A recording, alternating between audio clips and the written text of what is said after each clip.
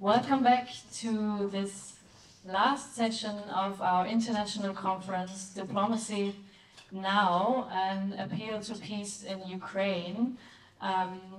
This is hosted by the Rosa Luxemburg Foundation. My name is Ines Schwerdtner. This is my colleague Ingar Solty. We've been hosting this conference tonight, and I welcome everyone who's now online with us in the Zoom, and with everyone who's watching this on the 1st of September, the World Peace Day. We now come out of this whole conference even more convinced that we need to have a plea for a diplomatic solution to the war in Ukraine. It has global impacts. Like, the world does not want a new bloc confrontation. It does not want a Cold War that we're being ushered into as a result of the war in Ukraine, because it does not make the world safe.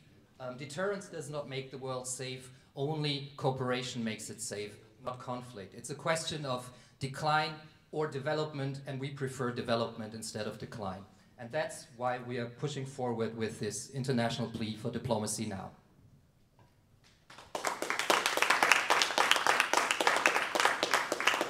And of course, this conference can only be a starting point. It was always meant as a starting point. It is something to bring together international voices, also from different organizations.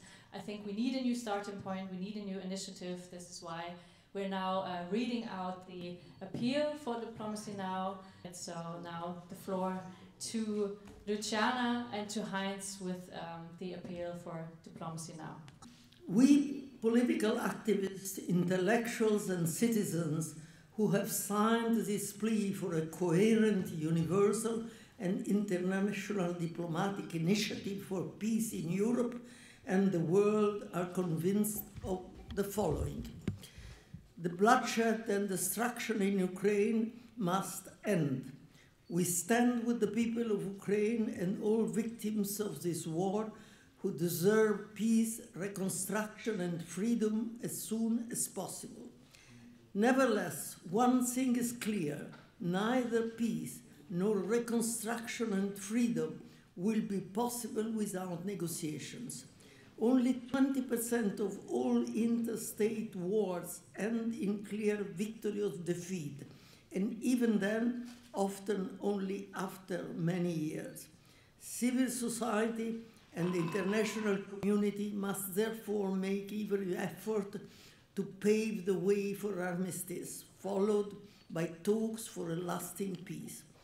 Even if negotiations ended early during the war, and even if, ever since, neither the Russian nor the Ukrainian government have shown their willingness to negotiate beyond prisoners' exchanges, the export of agriculture produce and the like, an end to violence and negotiations for peace can also be broken. It is not enough to wait for the government in Kiev and Moscow to come to the table on their own, or for the fatigue of those caught in this bloody war of attrition to force them to do so.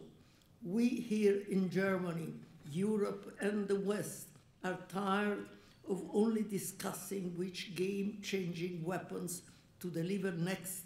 We want to develop ways of how Western government can help to actually facilitate peace talks. It is important to take up the diplomatic initiatives from China, Brazil, the African and other countries in order to move the warring parties towards an end to the war. We must push Western governments, which are currently more preoccupied with paving the way for a new bloc confrontation with China and Russia, instead of demonstrating genuine solidarity with the people of Ukraine. As we all know, perspectives on the current war vary considerably across the international left. Nevertheless, we believe that a common position is possible, a united appeal for negotiations and pressure on our governments to invest not only in weapons but in diplomacy, because what is at stake is peace, freedom, countless lives, and also the democratic prospects of Ukraine and Russia. We must take up the question of how to ensure peace and security in Europe without further rearmament and a new militarist Cold War mentality. In the interest of addressing humanity's great historic challenges, social justice, climate change, and democratic participation, we must act today and prevent a new bloc confrontation. Ending the war in Ukraine and creating peace is the starting point for this. I hope that this appeal will contribute and help our goal, which is to achieve a sure and endless peace. Please, all the speakers come forward to the stage. And to give a short comment, a short presentation on why we're signing this appeal today, what you've taken from this conference today, and how we should go forward. I think, Evgeny, I will give you the first word. Thank you very much for the organization of this conference, and I would like to add some words in the final resolution about the words with solidarity, not only with Ukrainian people, but with the people who are living in Kursk region, in Belgorod region. You know, more than 100,000 people from Kursk region were forced to leave their houses. There are peaceful citizens, and I suggest to add the words of solidarity with them too. They are not blamed in this war, and they are suffering of this war like Ukrainians. Thank you very much. Okay, my name is Gesine Lötzsch. I'm a member of the German Parliament, of course, of the Left Party, and I'm a member, of course, of the Budget Committee. And 2 years ago, in the summertime, I was with a little delegation from the Budget Committee in the United States of America, and we had a lot of discussions with politicians, with firms, with a lot of people, and I always raised the question, what about diplomacy?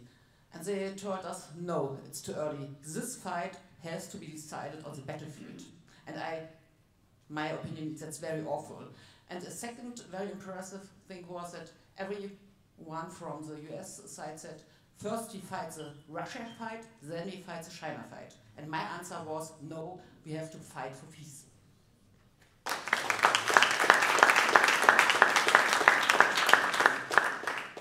Ja, ich habe ja vorhin schon länger dazu gesprochen zum Thema, deswegen nur in aller Kürze. Ich finde es gut, dass wir diese Konferenz haben, dass die internationalen Stimmen für Frieden und für Abrüstung lauter werden, dass wir deutlich machen, dieser Krieg, dieser Angriff Russlands ist ein Verbrechen und wir sind solidarisch mit allen Menschen in der Ukraine, die darunter leiden. Wir sind solidarisch mit den mutigen Menschen in Russland, die sich gegen den Krieg stellen und gegen Putin, und wir sind solidarisch mit all denen, die den Kriegsdienst verweigern. Und zentral ist für mich, dass wir uns dieser beispiellosen Aufrüstung, die wir erleben in Deutschland, aber auch in anderen Ländern, dass wir uns der entgegenstellen, gegen die nukleare Abschreckung, gegen die Zeitenwende, gegen die Stationierung von US-Mittelstreckenraketen. Das halte ich für absolut zentral, und ich denke, dass diese Konferenz einen guten Beitrag dazu geleistet hat, einen internationalen Austausch zu haben und diese Stimmen lauter zu machen.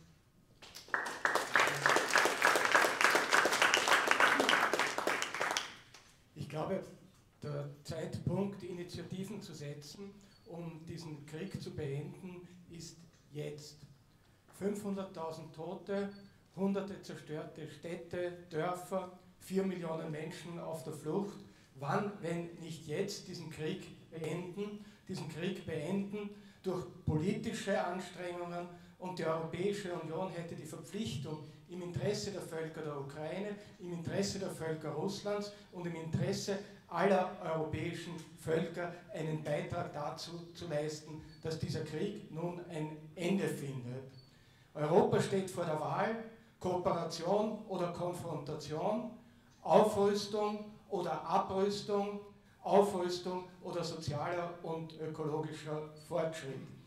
Ich möchte der Rosa-Luxemburg-Stiftung danken, diese Initiative gesetzt zu haben. Jetzt ist der Moment, wo die Völker sprechen müssen, wo die Politiker der Europäischen Union versagen.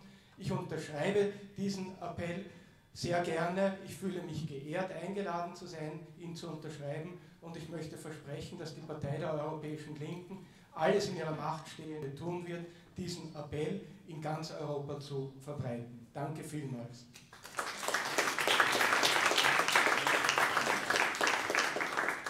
I feel very happy tonight.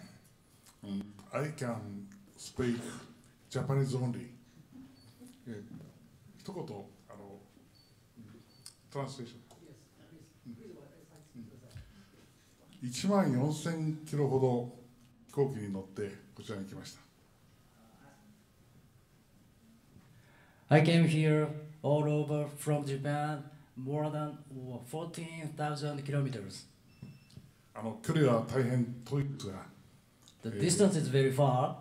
このベルリンの土地に、This land of Berlin, そしてヨーロッパの各地に、and many places in Europe.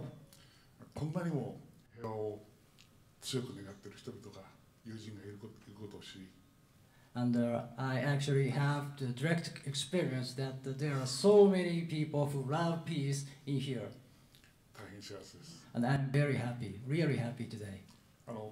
ユーラシア大陸の東と西で、And we live in the east part of Eurasia and the west part of Eurasia.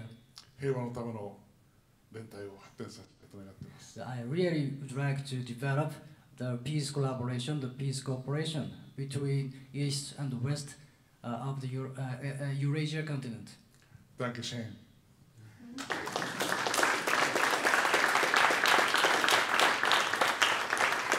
Good evening. I think it's very important today to put the importance of diplomacy in the spotlight. It's absolutely incredible that after 2.5 years of war, hundreds of thousands of dead and destruction all over, the European Union, which says it aims at peace, has not taken a single initiative to bring about this peace and to stop the killing. That's an absolute shame that needs to stop now. The war, the arms, the sanctions, they have not brought peace closer. Yet the entire world, Brazil, China, South Africa, Turkey, so many countries have insisted on diplomacy, yet the European Union stays deaf and blind to these calls. That needs to stop now. And secondly, we need to stop with double standards. We cannot have a European Union that pretends to care about international law in Ukraine, about human rights in Ukraine, but then closes its eyes and continues to support Israel in what is now a genocidal war denounced by the International Court of Justice. This needs to stop as well. Thank you very much.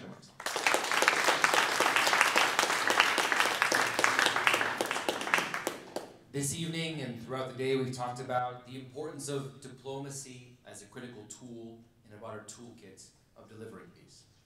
But in that sense, we've talked about the importance of going beyond diplomacy. Diplomacy now, but a project that we can own, that we can build across the world, from Japan to China, South Africa to India, across Europe, into my home country, United States.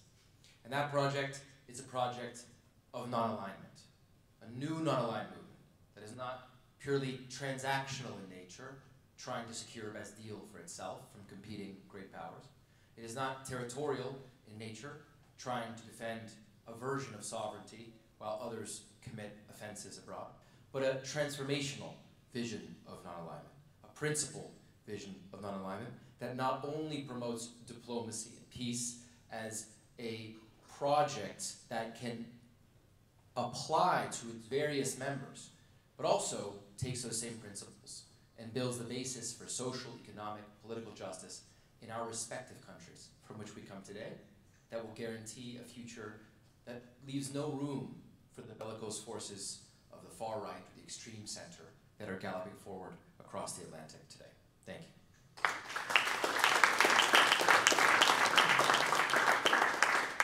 The media often anesthetize us to the effects of war. We see the figures, we count the dead, we count the injured, and people argue about the figures. how many Russian soldiers were killed, how many Ukrainian soldiers were killed, how many people died in Gaza, how many people died in Sudan or anywhere else. When someone dies in a war, a mother grieves, a father grieves, a brother grieves, a sister grieves, a child grieves. When they're dead, they're gone, and people are desperately upset and sad as a result of that.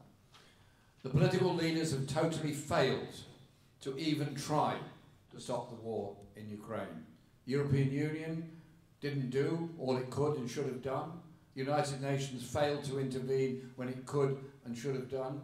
All praise to the African Union, to the Pope, to some presidents around the world, particularly President Lula of Brazil, for making the effort to try to bring about peace.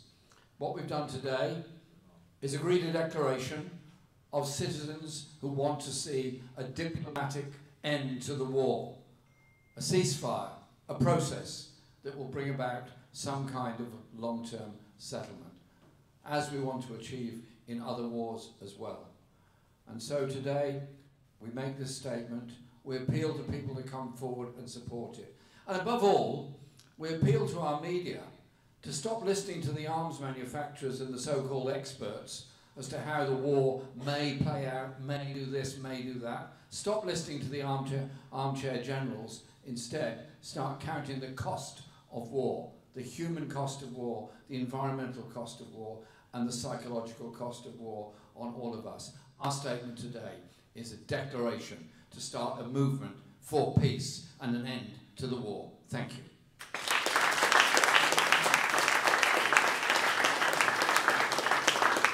Rosa Luxemburg, can I? Because I'm sure she's around. And I will promise her that we will do all our best to make this engagement, this commitment which we make to work and support the project which is included in this appeal, that we will realize it. And I hope she's going to help us from where she is, I don't know. Just a word from Ukraine. War is a crime against humanity, and therefore I am determined not to support any kind of war and to strive for the removal of all causes of war. Today we adopted important resolution for ceasefire and peace talks, and we need to remember that for stopping the bloodshed, for stopping the killing, people must not believe in some sort of miraculous power of killing and miracles of violence. For that end, a lot of educational work, dialogue, and countering disinformation with truth and love is needed. So let's work to achieve peace.